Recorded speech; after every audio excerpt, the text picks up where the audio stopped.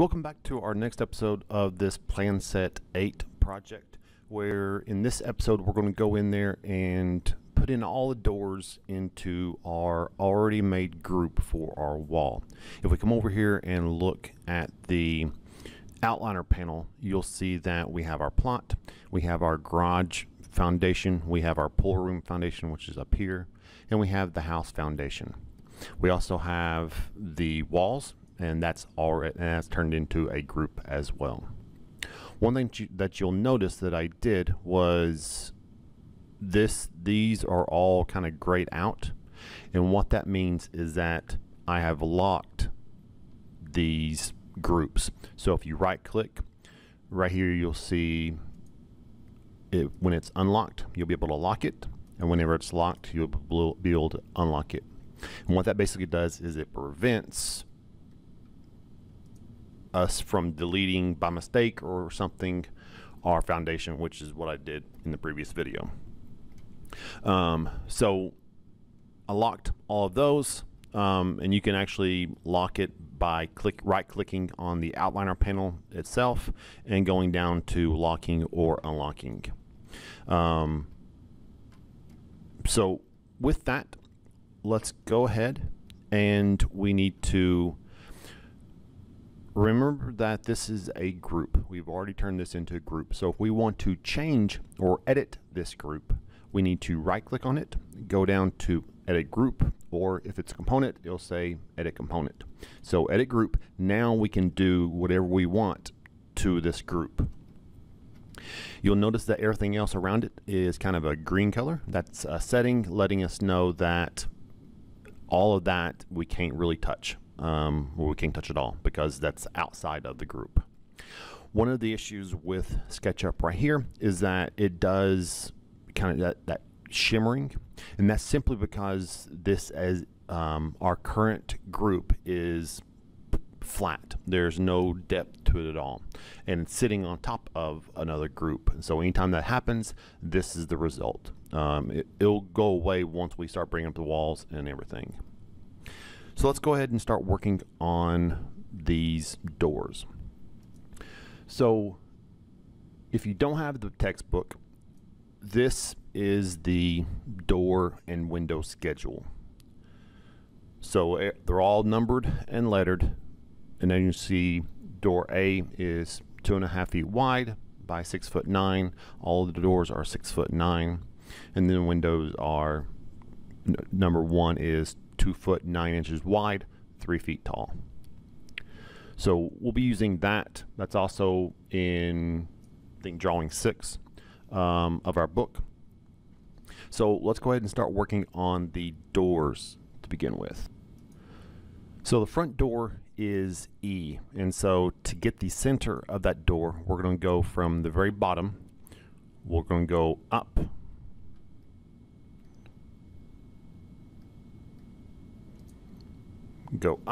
and it's going to be 11'6".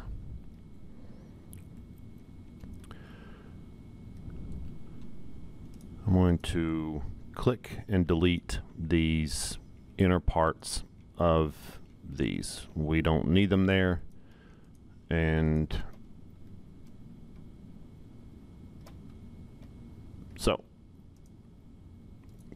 again, this door is 3 feet wide, so we're going to go from that center point over 1'6", and same thing over here, 1'6". Take your rectangle tool and simply connect the dots, and we're going to leave it just like that.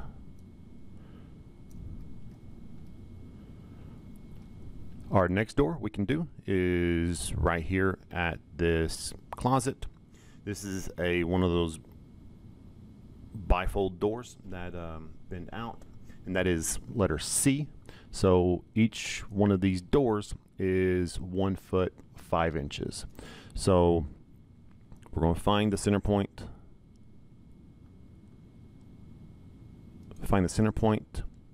and we're going to go to the right 1 foot 5 and 1 foot 5.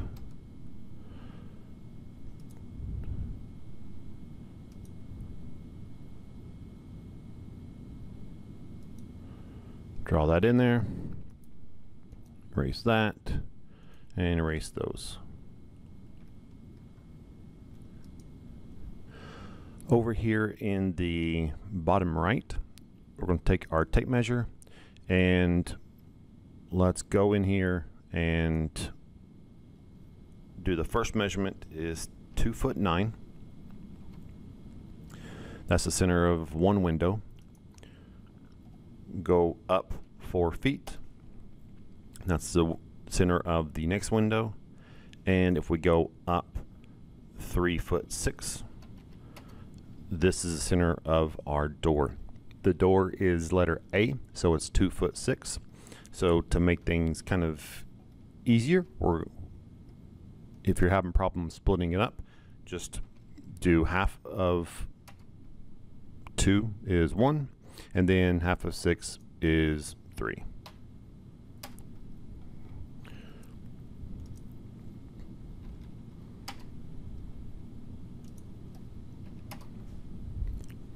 So if you're sitting there trying to do the math on the fly, that's a quick and easy way to go about doing it, especially when you get into more complicated measurements and you're not used to splitting them up.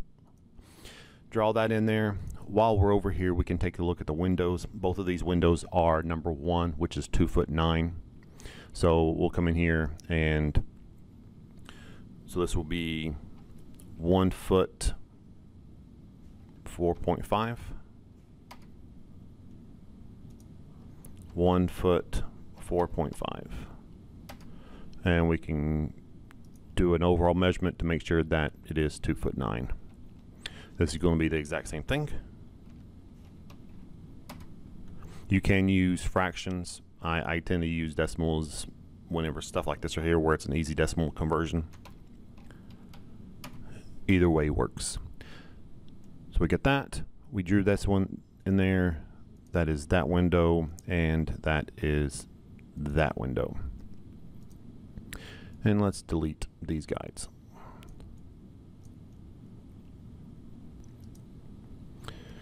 And we actually need this one back again. So if we go from the right, we can hover over this right here, and that will show us the midpoint of this door.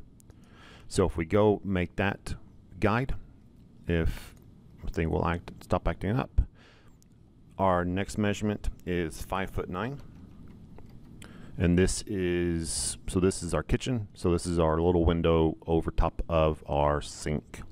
So it's a very small window. This is number 4, which is only 1'10". So we will do 6 inches, 11 inches to each side. And we can double check by just measuring it overall. So 1'10". Your keyboard shortcut for the rectangle tool, again, is the R tool, or R key on your keyboard. We're going to leave that guide up and go ahead and work on the windows over here for the bedrooms. So from that center point, we're going to go over 2'6". Oh, no, it's not correct.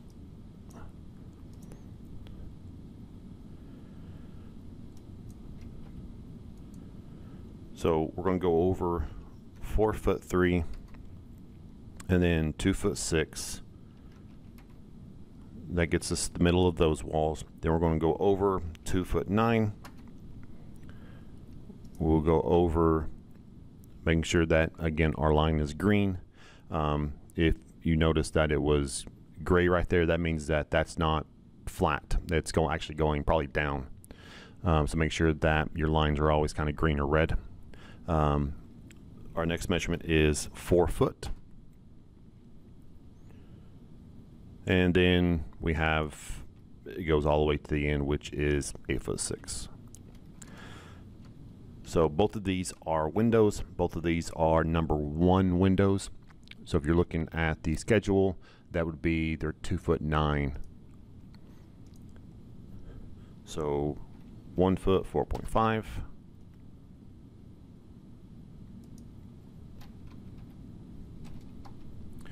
If you mess up, you can always hit the backspace key, and that will delete everything from the bottom, from the length down here at the very bottom right. So if you do mess up, you just can backspace and it'll delete it, and then you can retype in what you're trying to do.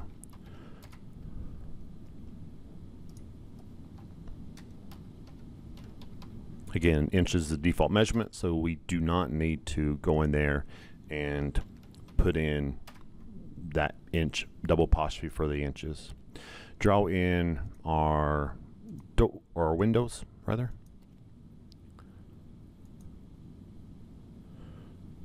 Let's go ahead and delete these guides so that they are out of the way.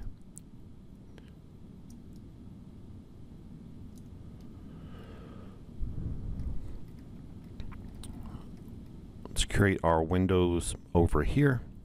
We're going to go from this far edge, 2'6". That is one window. Let's go over 3'9". That is our next window.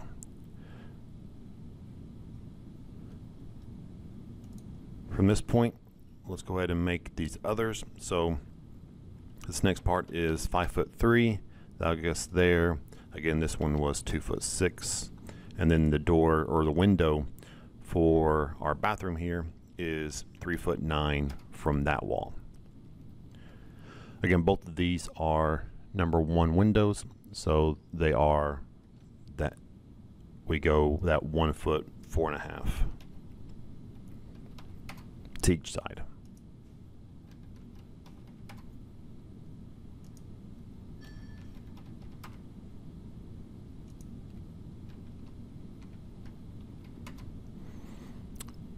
Hit the R key for your rectangle tool and draw in our rectangle.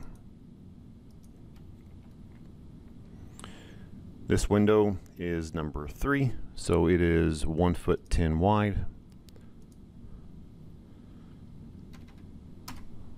So 11 inches to each side. You can measure it to check and draw in our window with our rectangle tool. Let's go ahead and delete our guides. And we just have our interior doors that we need to put in. So these closet doors is our D, which is 2'2". So if we go create the center point of that, let's go over 2'2", 2'2".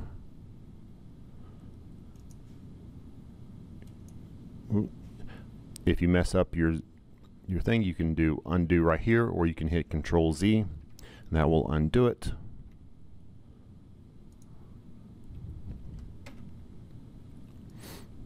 Bring up the guides, go from the center point, 2'2", and 2'2". Take your rectangle tool and let's draw those in there.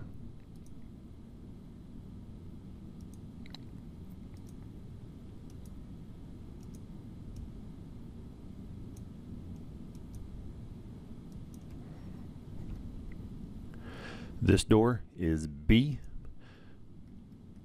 so let's find the center point of this door. The B measurement is 2'6", so we're going to go 1'3".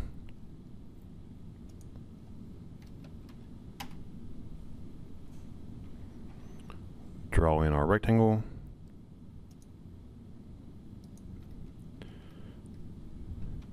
You can hit the E key for the eraser.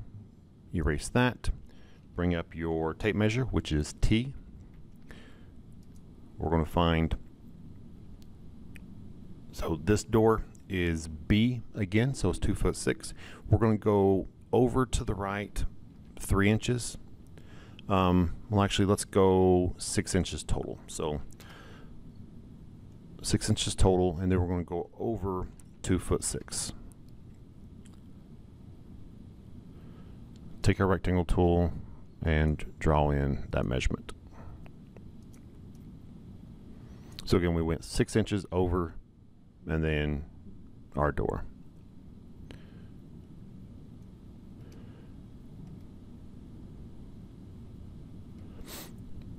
We have another D closet door here, so we can find that midpoint, 2'2", 2'2".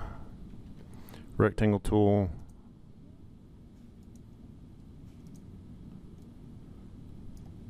do that. Same thing down here. So tape measure, letter T, bring the center of that. We have 2'2" again, and 2'2". Rectangle tool, bring that in, an eraser, and let's erase those.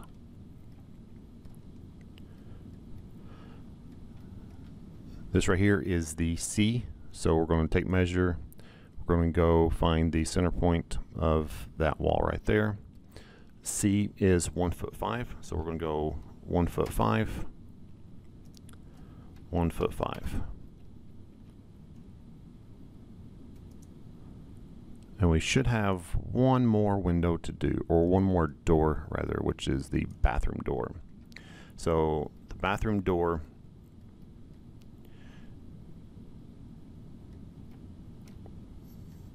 we're just going to do opposite and center of this wall. So find the center point of that wall. And the bathroom is, again, that B, which is 2'6". So we're going to go 1'3" and 1'3". And draw in our rectangle. This will give us enough space for our countertop, which is going to be 2 feet on this other side, and then the bathtub, which will be on this side. Once you've drawn the rectangle in, let's go ahead and erase those guides, and we can kind of take a look to make sure we didn't miss anything. We did miss 2 windows here, so let's really quickly go over 3 feet, and from this one it's another 3 feet. Both of these windows are the 1 windows, which is 2'9". So 1 foot 4.5, 1 foot 4.5, 1 foot 4.5.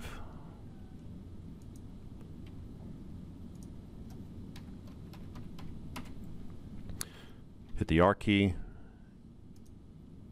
and draw in our rectangles.